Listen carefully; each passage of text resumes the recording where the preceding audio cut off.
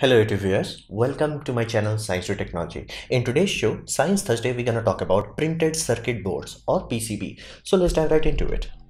Well, first, what exactly we are talking about? We are talking about backbone of every electronics. Basically, take the nearest electronic you and I can guarantee it that it has PCB. I don't even have to risk anything. I can risk $1 billion in it and I will win. That's how important this puppy is.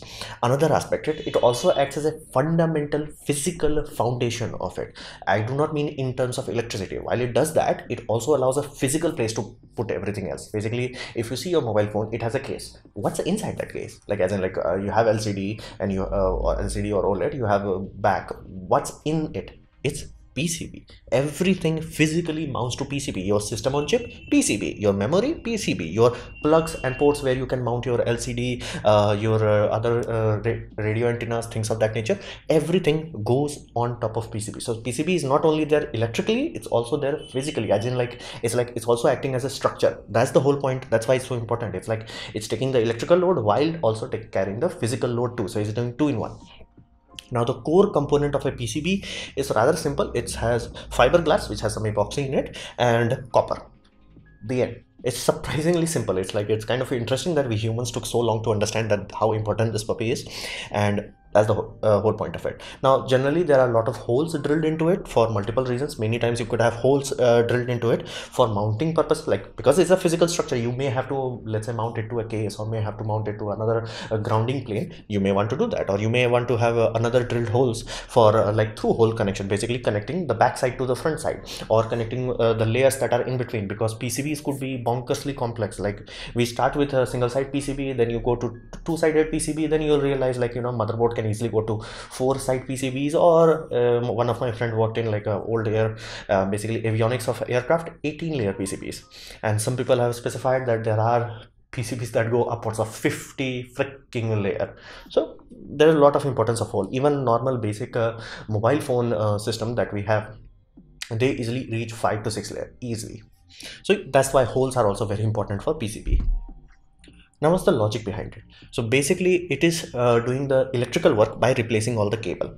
Now before PCB, if you had to repair any electronics, good luck. Now if you want to understand how the heck it looked like, it basically looked like a type electronic prototype. That's how electronics used to look. Basically this was the final state. This was not prototype, this was the final state. That's how your product used to look. If you open your old as in like 1970s or 1980s electronics, not 1980 but 1970, I can guarantee you that it will look like this, like a jumble of wire.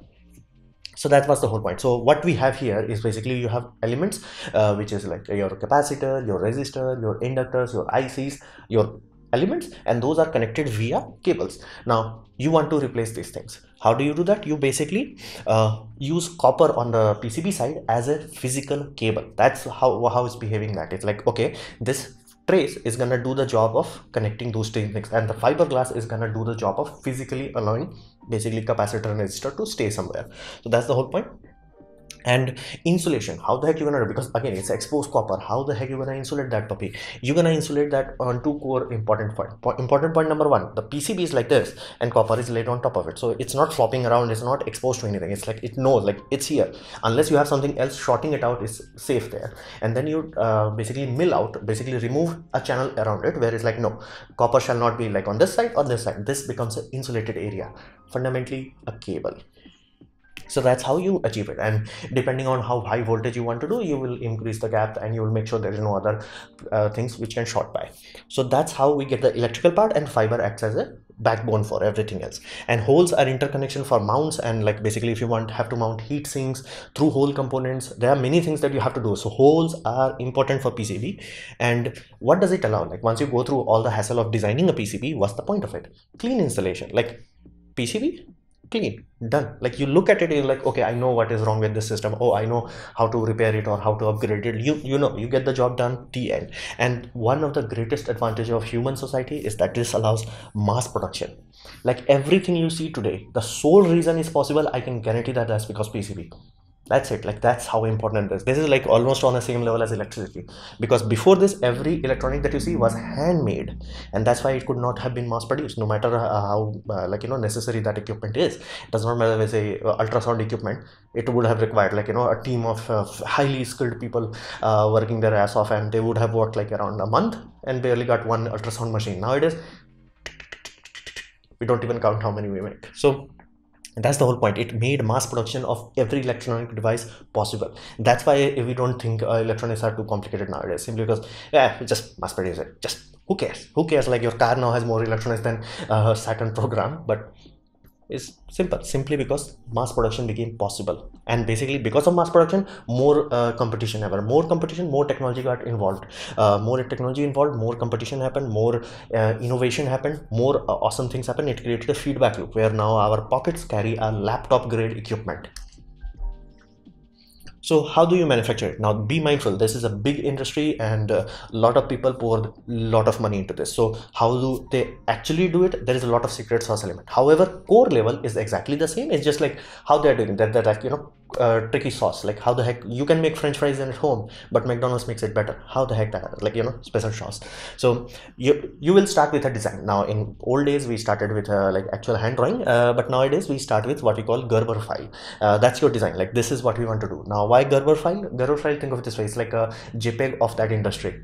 It's like standardized. Every manufacturer can, if you give them like this is my Gerber file, make a PCB, they're like, I got you fam. You can make in other formats also, but they're like, yeah, we don't really like that format is specifically made for that. So that's why Gerber files are something common you will hear. And then you have to understand this is a negative process, basically subtractive. Basically same way a PC, basically you have CNC takes a block of aluminum and then mills things out. This is exactly the same thing. You start with a fiberglass which has copper coated to it. Now that copper coating is 100%. Basically this, if let's say this is your PCB block, this whole place is covered with copper. What you're gonna do is remove where you don't want it. That's the whole point. This is a subtractive process, not a additive process, not a 3D printer. You're not laying down copper. This is very critical, because if you try to do that, it won't have the bonding strength and then it will simply come off. So, and not to mention it's very difficult. It's like it's much better to do like glue a whole complete copper sheet than to like actually laying it down. So fundamentally that's how we start. We basically have a copper sheet on top of a fiberglass which is properly bonded. Both are acting as a single unit, and then you remove copper. How do you remove it? Now generally we start with two things. We print it. That's why printed circuit board. Now you print a mask. How do you print that mask? Depends on you. Some places people have a metal mask, some places have a laser that is doing that, some places have like you can have a physical transparent sheet which will have a ink placed on it. Depends on that. Like how you do that, that's up to you, but you create a mask. Now that mask allows you to create something very interesting, because you want to remove copper. You utilize chemistry. You utilize what we call etching. Basically erode it away, corrode it away, basically mix it with something else. So how do you protect the part where that's where the masking comes in? Basically you are like, okay, copper on this area, you disappear. I'll put you in acid bath, as you're gonna eat it away. So how do you protect this? This is the interesting part. This is the part where PCB gets there anyway. You have to mask this part. How do you do that? That's the trade secret. That's the part how they achieve that. Is generally there is a photoreactive element that allows that part to be bonded. Basically there will be an element that will be bonded to the copper, and it's gonna protect against adjutant. That's the whole point. So basically when adjutant is doing its job, it's not gonna interact with the shielded part. Once it's done, you're gonna wash it off. That's it. That's all you have to do. And at this point in time, you technically have the base of a PCB, and then you can go basically make holes. That's it. Like at this point in time, this is a PCB, and this is what you see in very old early PCB electronics. Basically there is just a board and there is a lot of traces, because in old days people used to stop at this point. And then we realized, while this is good, it does work, we want to reinforce this puppy. So then we utilize what we call solder mask. Because you want to solder things on top of it, you want to make sure solder does not stick to things where it should not. Now specifically example of a ball grid array. Now you can see that these balls are way too close to each other, and if you try to solder it, it's gonna just bridge every connection. So how do you protect it? You apply this green color that you see, that's from solder mask. In some scenarios you can find solder masks that are black, some are red. You get the point. So solder mask is like solders shall not stick to me. That's why it's classified as solder mask. It's gonna occlude solders. Now you're gonna leave it places. Again, you're gonna do the same thing. You're gonna mask it and apply it. Mask it, apply it. That's all there is to PCBs. That's why PCBs can be mass produced. Like it's almost like a printing press of old days. Making that mask is the expensive part. Once you make the mask, everything else is just a chemical process. So you apply your basically solder mask. Solder will not stick to the green areas. Even if you drop it, it will simply not stick there. And then you're gonna have places that are exposed. It's like you shall solder to here, you shall solder here, you shall solder here. So in those places, you're gonna do one extra step. That is what we call tinning. Now tinning is the amazing part at this point in time that allows solder to stick to it. Now I'm like, we made this part that does not stick, we made this part that does stick. What does that mean? That simply means even a machine can do your soldering job. At this point in time, you can apply solder paste and bake it. It will go exactly where it's supposed to go, because one place is rejecting it and the place you want to accept it is accepting it. That these two things, the tinning part and the solder mask part, they make sure the solder only goes where it's supposed to go. And that's how machines can mass produce motherboards so quickly. So that's the whole point of it. And after that, like now physically, electrically, this puppy is done. This can be sent to a robot is like, I got this, I can make this into a complete product. But generally, because humans are involved, we also do what we call silk screening after that. Basically, we're gonna print this puppy. Now depending on your requirement, you will have a serial number printed there. You're gonna be like, this was manufactured here, this code, or like, you know, this is the IC number, this register value, this. That's up to you.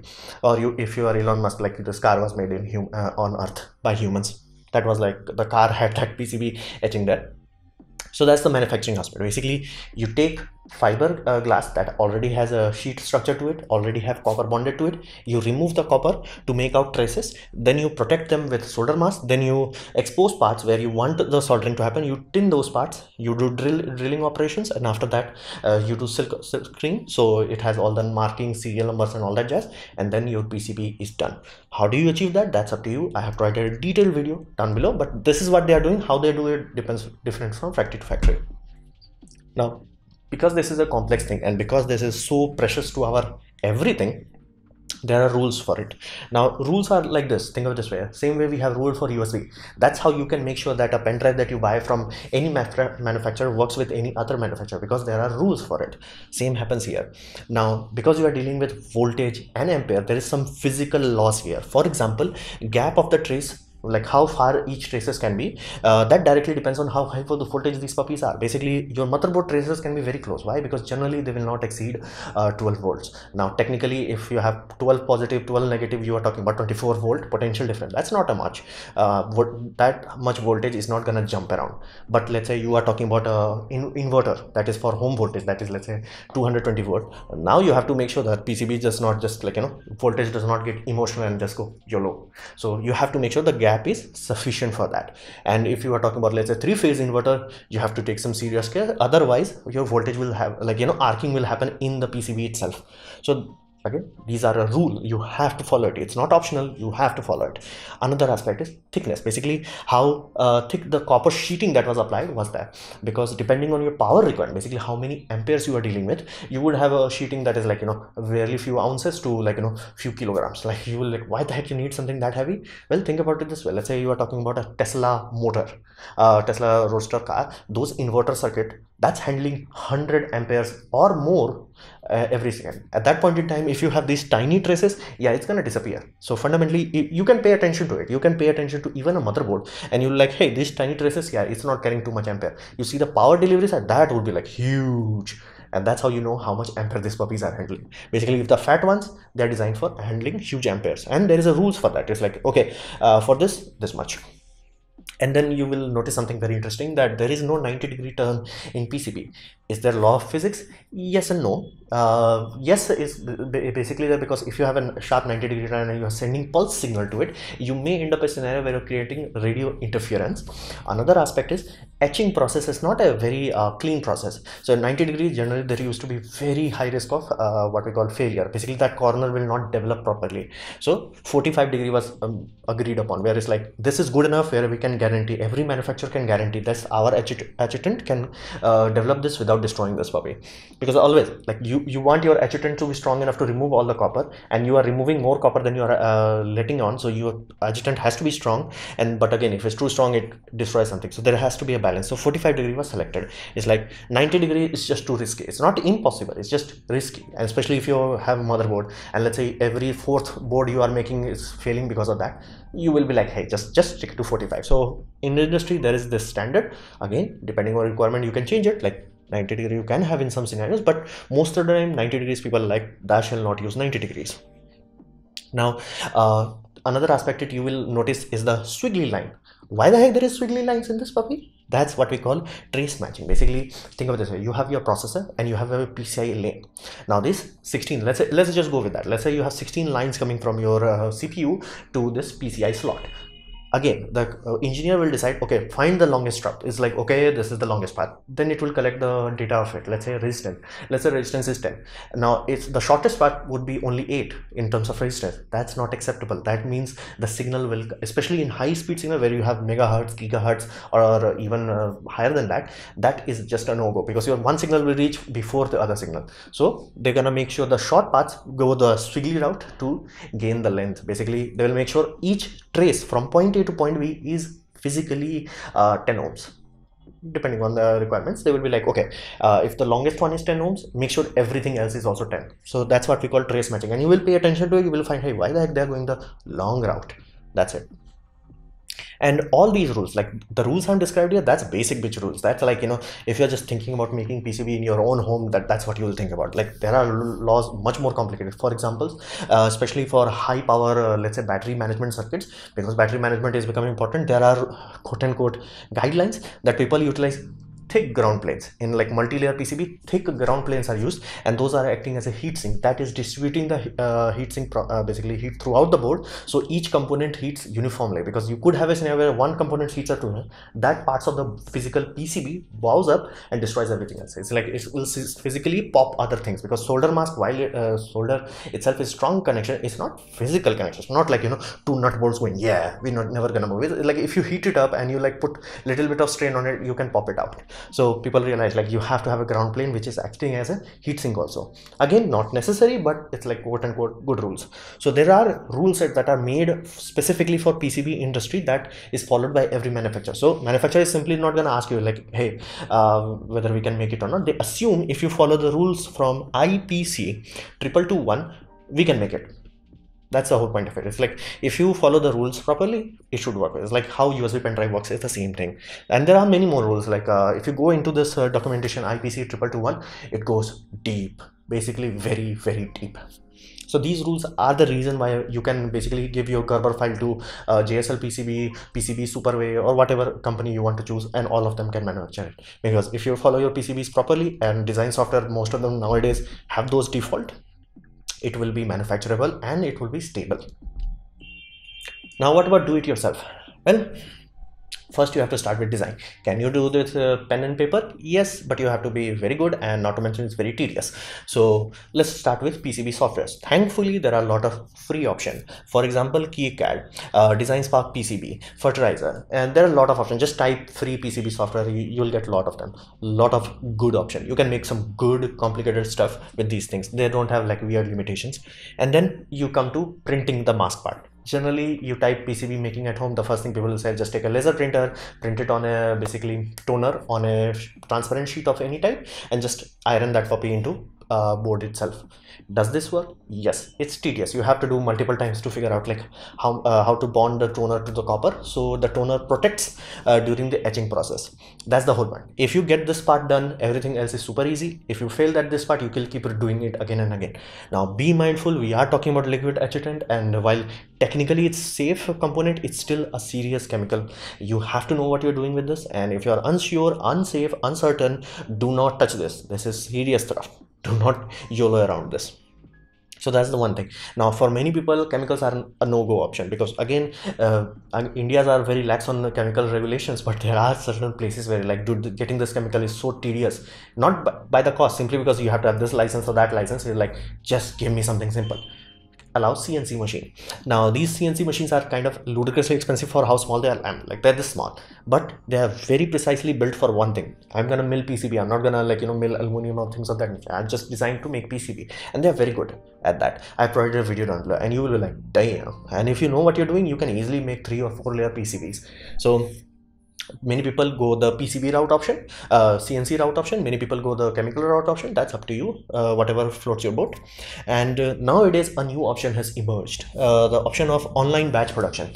Now batch, when I'm talking about, I do not mean 10,000 pieces or no, because in the old days, if you said to any PCB manufacturer, we want to order 10 pieces, they're like, there's the door, disappear. That's the whole point.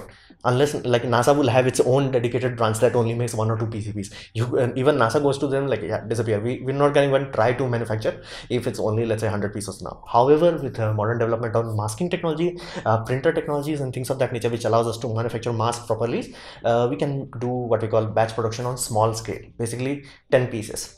4 pieces. Technically, you can even order 1 piece nowadays. So you will see PCB manufacturing from JLPCB for $2, like 10 piece for $2, 10 prototype. And the reason why they have like 10 is like they have to cut down a big sheet, and once they cut it down, it's useless. They have to throw it away or use it. So generally they choose the option of, hey, just use it, because again, anybody is ordering this, they're in prototyping stage. So having multiple pieces is a good option, because let's say you messed up the soldering part in one, it's like, okay, I have second board, try it again. Or like, you know, you make multiple options and then you distribute amongst your engineering department. Let's say you built a inverter for your next big Tesla car, and it's like, okay, you want to give multiple options to multiple engineers. Hey, do actual stress testing. One, you can carry around the same product or give multiple boards to each other. So this is a really good option. You have JLC PCB, you have PCBpower.com, which I've been told that is directly Indian, and there are many more options. So you are in good hands at this point in time. However, be mindful, they are still kind of expensive, and time is the main aspect. Like for many college, basically electrical college, they will go with the etching route because it's time efficient. Basically print the system, you can start your PCB design once you're done, like as in like, okay, this is the PCB, I have to make it. You will have finished PCB as early as like 6 hours. This system will take 6 days at best case scenario. CNC mill is also quicker, it's like around 8 to 10 hours, but no chemicals are used. So you have a lot of do it yourself option. Now do be very mindful, I'm stressing this again, these chemicals are serious thing. Do not just go YOLO it. You can buy it from Amazon, but don't YOLO it if you're not sure about this.